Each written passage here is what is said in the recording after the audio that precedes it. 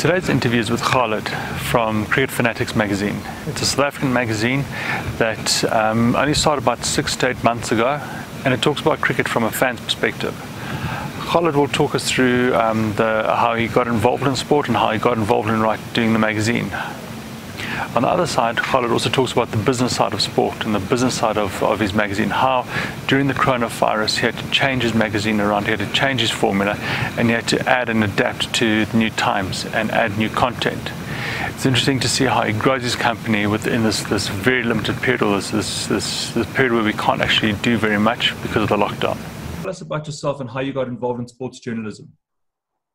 Hi Sean, thank you for having me.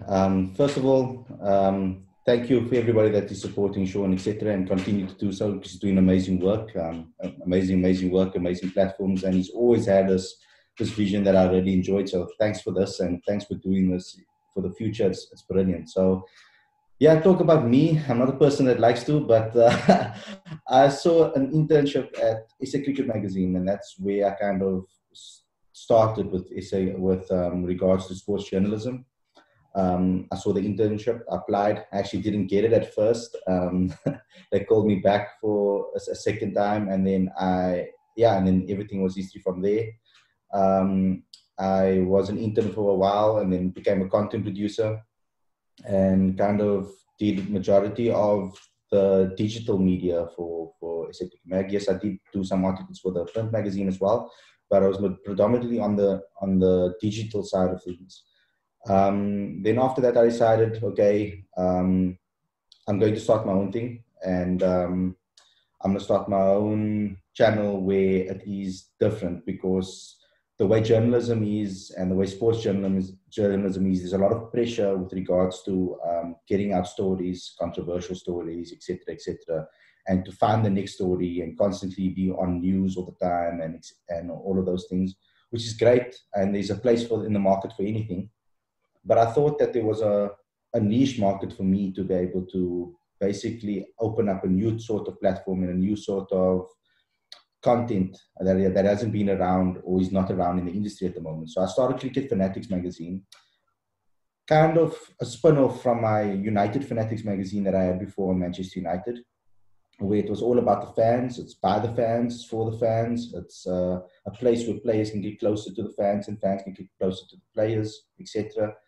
And also, it's an opportunity for young cricketers, new cricketers that don't get exposure, to be able to get exposure in the industry. So I thought that starting Cricket Fanatics Magazine is a place where fans can have their own opinions and fans can have their say, because I feel that there's not enough out there for fans to actually speak about their feelings and what they feel about cricket, and be accredited as people of authority, because a fan says something and then you kind of get those chirps on, oh, but you're a fan, what do you know? You never play the game. And I feel that that's a bit harsh. You can see the same sort of things in cricket coaching. I mean, certain people say, but you never play the game at a high level. How do you know what you're talking about? And I think that there needs to be a balance in both. I think there's a place for both, and I think there's a place for everything in this industry. So I kind of started Cricket Fanatics Magazine with the intent of that. And obviously the future goals are obviously to take that further and expand it as much as possible. Cool. And then during the lockdown, you've had to change the way you do your business, the way you create your content. What changes have you done to create the content? Yeah, so predominantly because you're a magazine, you have to do periodicals. So obviously you have to do written content. A lot of the time that content comes from matches and covering matches and doing interviews on the ground, going to training sessions, finding exclusive stories, etc.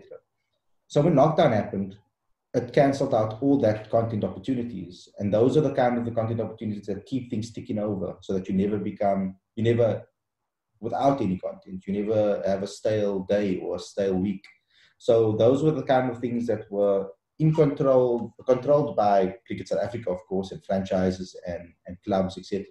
But it had a lot to do with what matches were on, what events were on, all of those type of things. So us as a media house, we are trying to also help other people and events, promote their events through our business as well. So because at the end of the day, everybody's looking for a place to connect with fans, and it's the fans that are the money makers at the end of the day. So we're trying to build an authority platform for people to be able to come to and say, okay, cool, look here, you've got a fan database. We'd like to reach your fan database.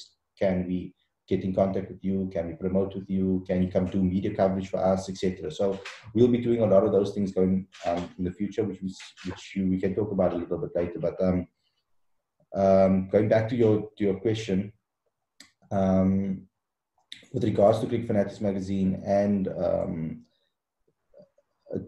the content strategy and the lockdown, there was 3 days where I went without sleep before the lockdown was announced, thinking about how am I going to create content that is fun for fans, that is insightful for cricketers, that will keep cricketers happy as well, and be able to allow them to also express their feelings and express what they are thinking and what their goals are. And also, I thought that it would be a good learning process for young cricketers in the country to learn from the heroes for change, because we know that interviews with top players, it's difficult to get them. They're always busy, their schedules are so busy. So I came up with an idea of the On Lockdown series, and it started off on Instagram Live. I thought that maybe that's where the young kids are hanging out. So let's go to that platform and start talking on Instagram Live. But then I ran into a bit of an issue with regards to downloading the videos. So downloading, there are options out there, but they're all lengthy options for me to be able to make it presentable to republish them, obviously, afterwards, after the feed is done. So then I dabbled into a few other things. I tried Zoom. And then again, I was like, okay, cool, Zoom is awesome, but I want to live stream. I want to make this interactive with fans in the now.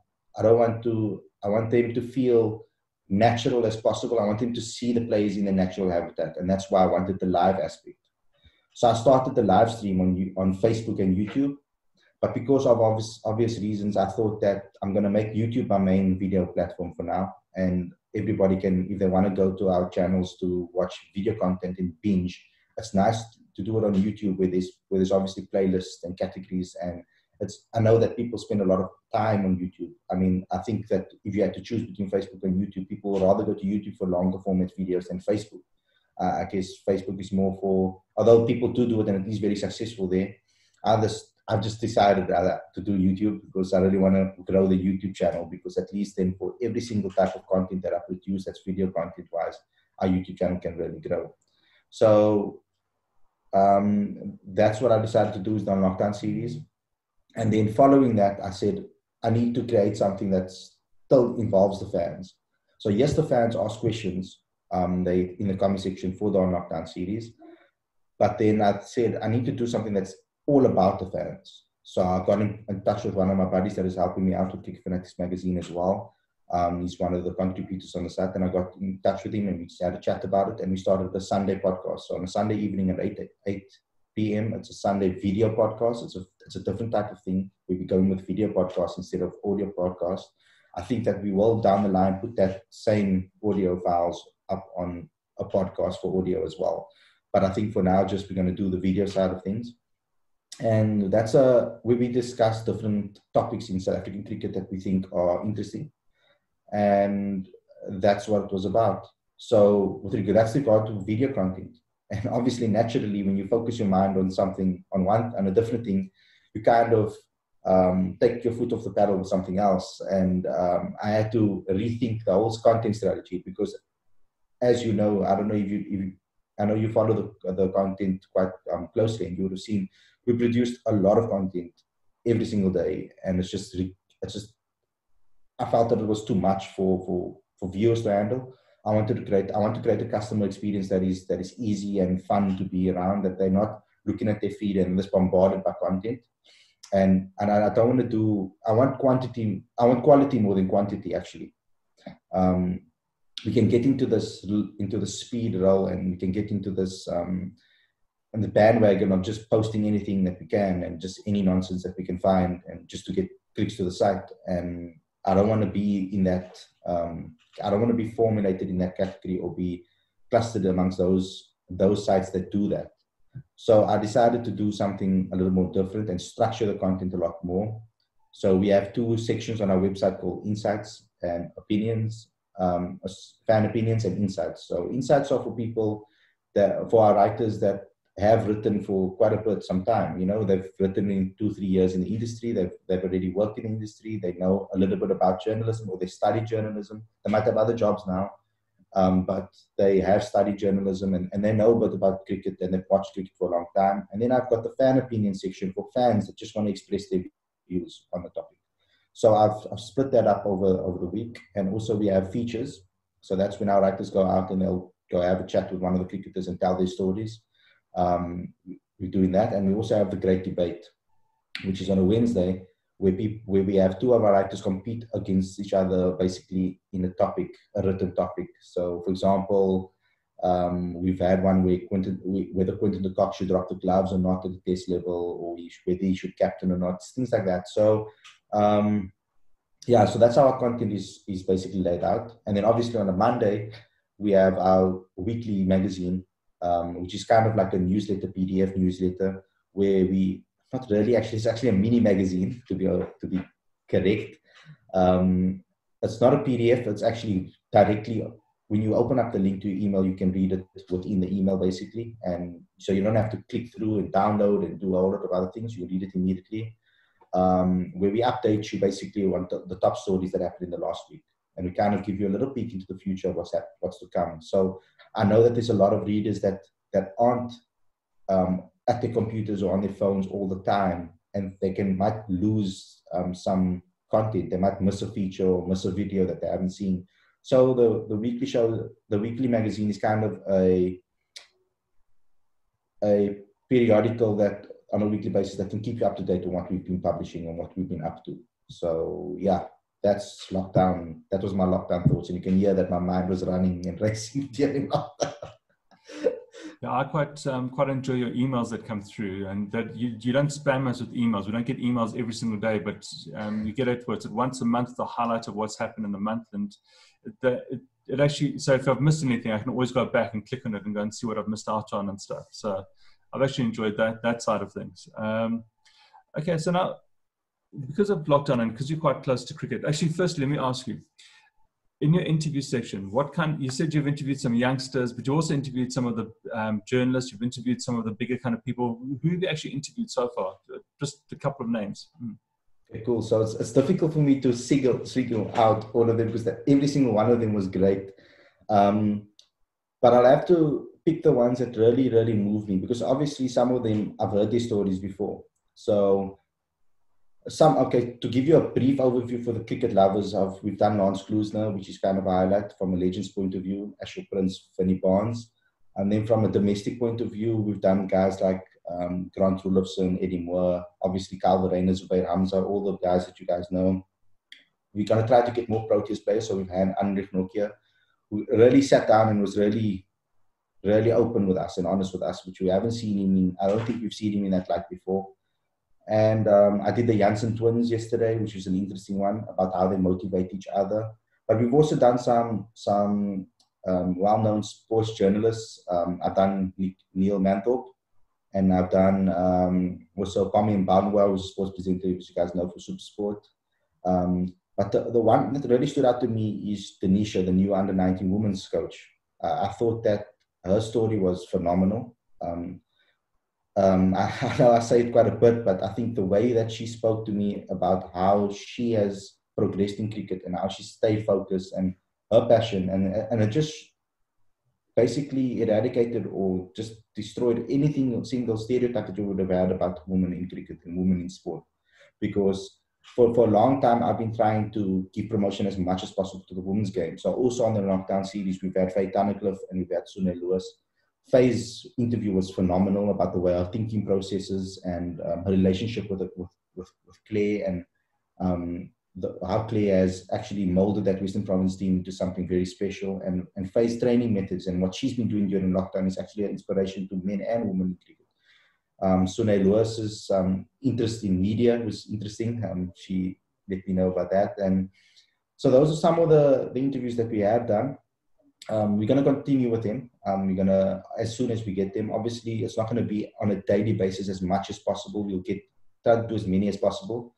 We want people to also be really involved with our things that we are doing with regards to picking teams, fantasy teams, etc., like that online as well, to get them involved in those conversations as well. And so those are some of the names that we've had on the show.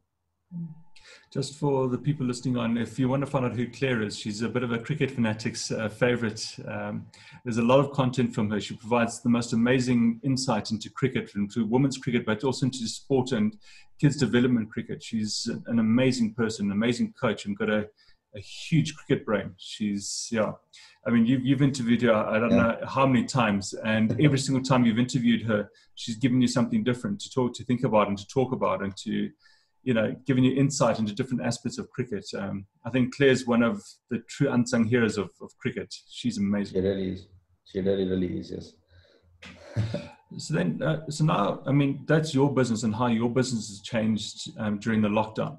But post the lockdown, do you see any changes happening in, firstly, school cricket, then like domestic cricket, and finally in international cricket? Yeah, so it's funny, because as Cricket Fanatics Magazine, we were just about to concentrate more on the club scene and the school scene, and do more content that is start actually people. So to those that don't know out there, events, guys that are running school events, guys that are running club events, etc., they can contact us, and we will obviously do events coverage for them, because we want to be able to do events coverage for as many people as possible. Okay, yes, because our time is limited, there's certain prices for it, but it's not so much that it's gonna leave your pockets empty. It's just that so that we can get the staff involved that we need to be able to fully cover the event as best as possible.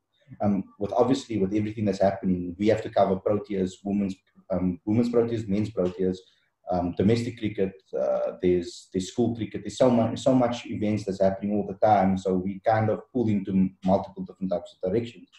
But with regards to that, in post lockdown, I think it's going to affect it massively, because first of all, we don't know when this lockdown is going to end. So the longer it goes on for, the less opportunities for people, I feel, to show their talent. So especially for those guys that could have played under 19 cricket, they're going to miss that opportunity, because and they're going to have a different way to actually showcase their talent when cricket comes back to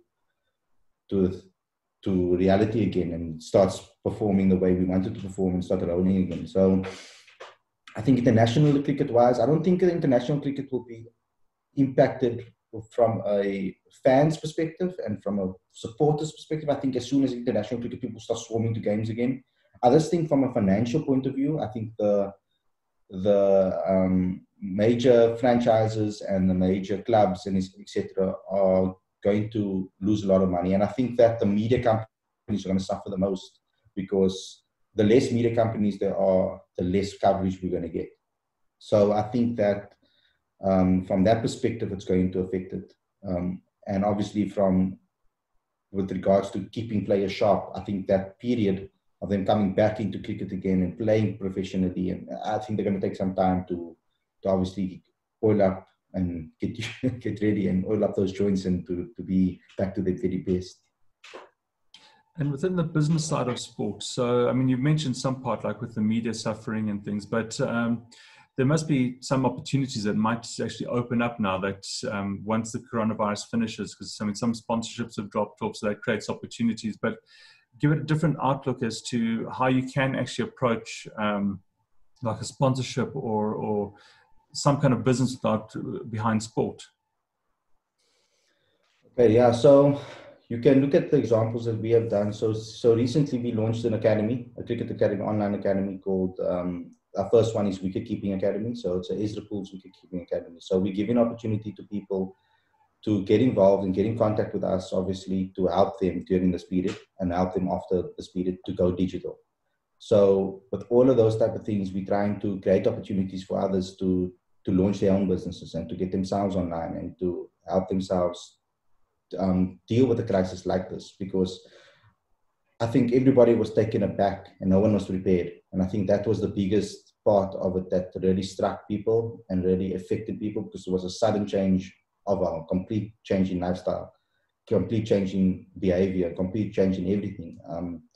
So business opportunities wise, I think digitally, if you can get your company digital in some way or other, that will help you to be able to survive in these times, no matter what. Because I mean, I think majority of people have access to some sort of digital content. I think majority of the world has somewhat has access to that type of content. So I think that is probably the best way for you to do it.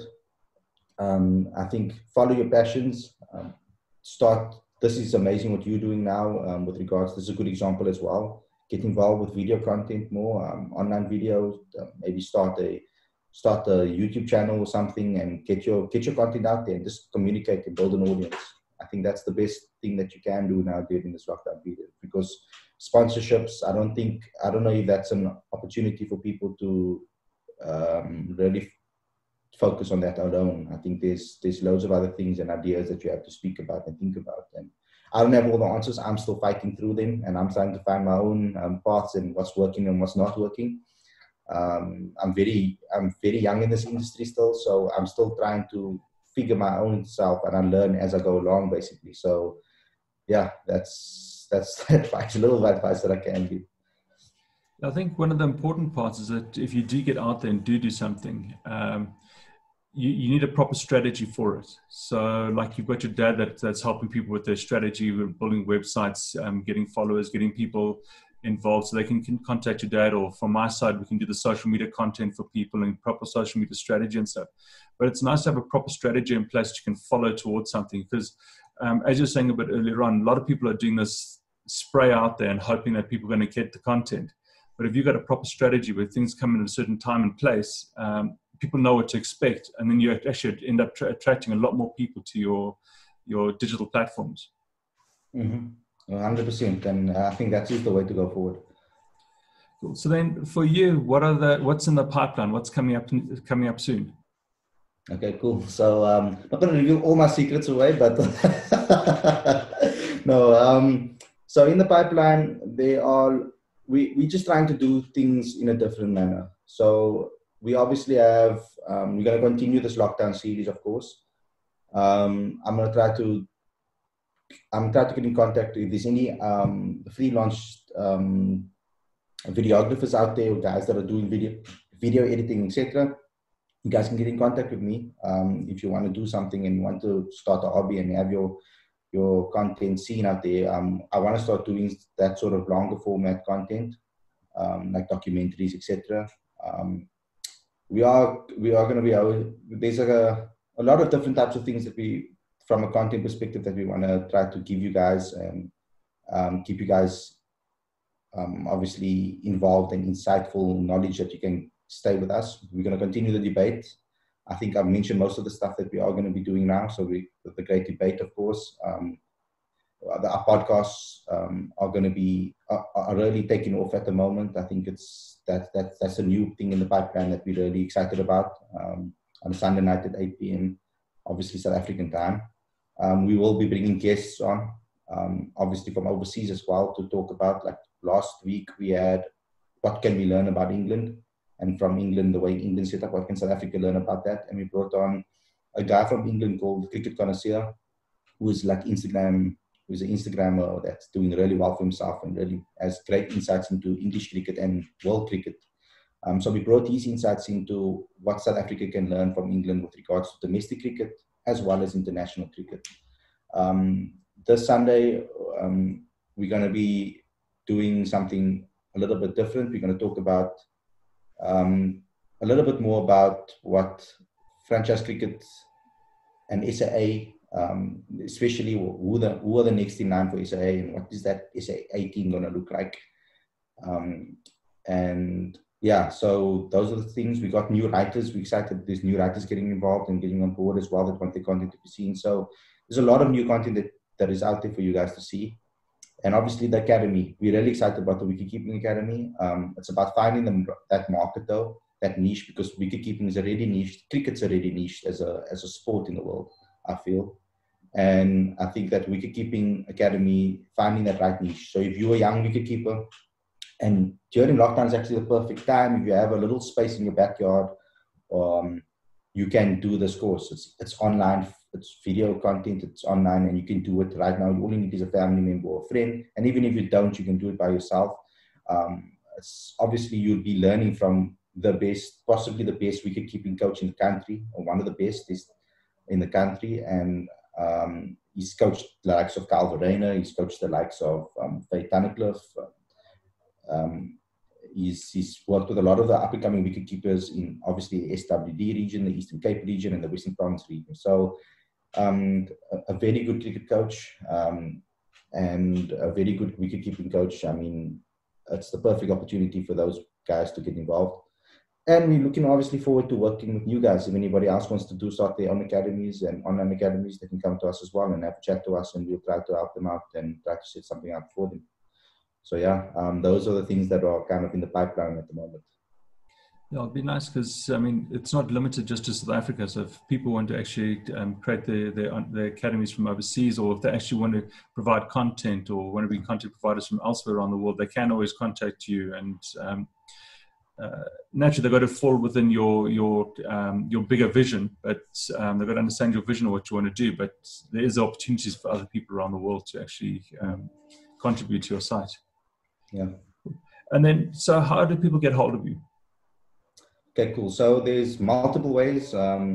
Let's start with email is the easiest probably. So the easiest email for you guys to get the quickest response is cricketfanaticsmag@gmail.com. I think that's the easiest way for you guys to get hold of me. And then obviously our social media platforms. So we have Facebook, Cricket Fanatics Magazine, Instagram, Cricket Fanatics Mag, and Twitter, Cricket Fanatics Mag, because we couldn't get Cricket Fanatics Mag for some reason. It was too long. So we had to go with Cricket Fanatics Mag. But you'll find us, if you type in Cricket Fanatics Magazine, you'll find us on Twitter as well. YouTube, Cricket Fanatics Magazine as well. So on all those platforms, we're on every single platform. You can contact us at any time if you want to talk about anything